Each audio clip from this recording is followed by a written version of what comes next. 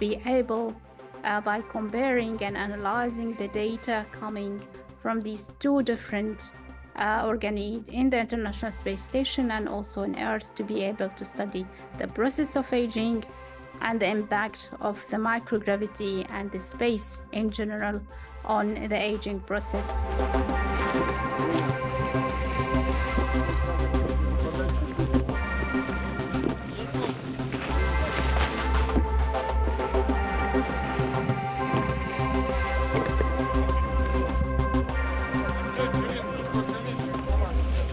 Astronauts suffer from muscle atrophy, a problem with their joint, with their bone, and also with the immune system.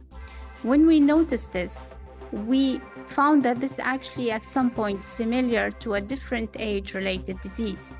And this led us to ask the question if the space might provide us with an accelerating aging model.